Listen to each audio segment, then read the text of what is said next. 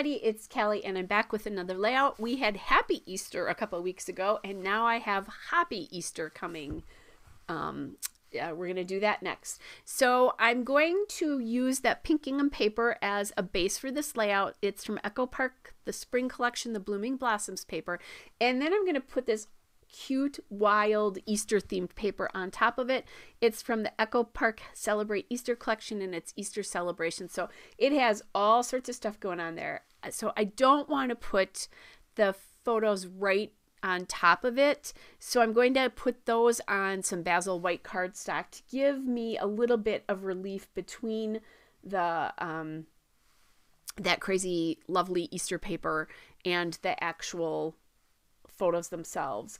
So this is a picture of the egg hunt, a couple pictures of the egg hunt, and then the kids enjoying their spoils from their Easter baskets, or going through them. So I thought that was really cute. And oh my gosh, I'm looking at the picture of my granddaughter there who's on the top left. She is so tiny there, and this was only a year ago.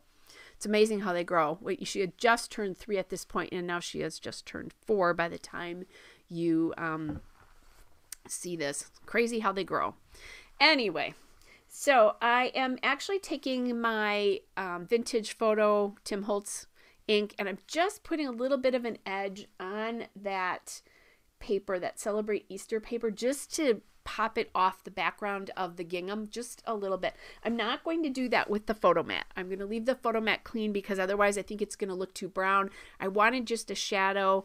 I didn't want anything more than that. And the baskets in this that pattern paper are brown, so that's why I did brown. So now I have that bunny sticker there that says Funny Bunny that I want to use, but I'm going to set that aside because I think I need something else yet to balance that, and I'm not sure what that is. But I'm going to find a cut apart here from the Echo Park Happy Easter paper as well. And that's what's sitting right there.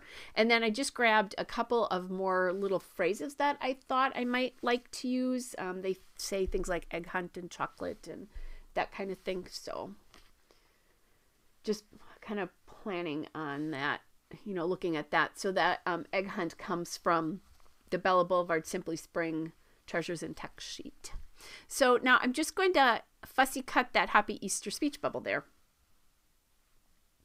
And that becomes a title, but I think it works really well, and it's just kind of really nice focus so that I've got a really nice balance on both sides. Then I am going to cut apart this Easter basket. So I'm making the 3x4 cut apart actually work for me even better by cutting up the basket.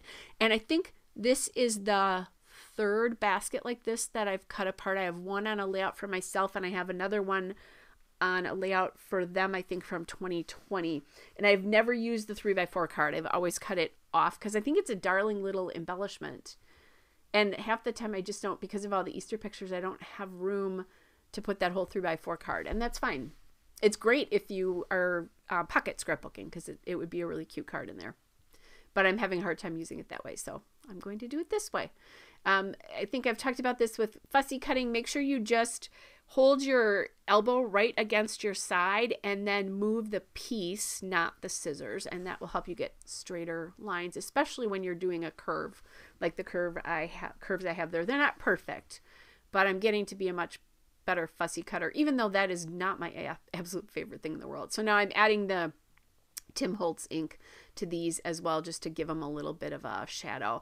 And I needed to kind of get the spacing on this figured out from side to side before I could glue the photos down, because I have fairly large pieces as embellishments here, which I think is good. If I had small ones, I think they would get lost because of the pattern in the background. So I needed a bigger embellishment, and that's what I did here.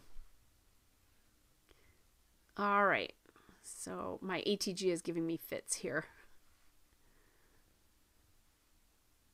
Okay. So I'm just looking to see, I actually think that's, again, looking at that's where Egg Hunt came from. I end up, not to spoil this, but I end up not using any of those stickers on the right side. Because once I found Egg Hunt and kind of just, I like that sitting right in the middle because it it helps you define the edges of each of those photos there, if that makes any sense. Hopefully it does.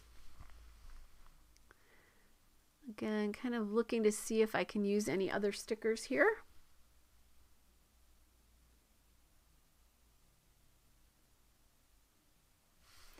And I find, this is that treasures and text sheet from Bella Boulevard. I find these two cute little banner stickers. One is a chick and one is a carrot. So that gives me like a third area for embellishments there. But, you know, they're pretty tiny. And that's what I was saying about them getting lost. They do blend a bit into that pattern. Fortunately, they're on a white background, so that does help a little bit.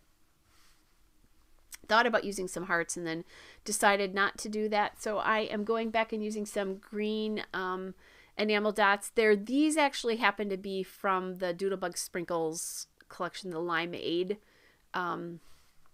dots there. And I've taken some of my dots off, but these are some of the originals from that sheet where I had just a few. I'm finding it much better. I tend to think in color, and I don't often use multiple color enamel dots. I usually use one or one color when I do that. And if I don't do that, I'll use 3 different ones, but I tend to like all the same color. It's just, that's just my thing. There's nothing good, bad, or anyway, good, bad, smart, whatever. Again here, toying, I'm toying with using yellow and pink enamel dots and bringing in some more of the colors from the background, but I don't like it as I try it. So I go back to using the green. All right, everybody, here is the still shot and a couple of detail shots. Hope you're all well, and I'll be back with another layout soon. Bye, everybody.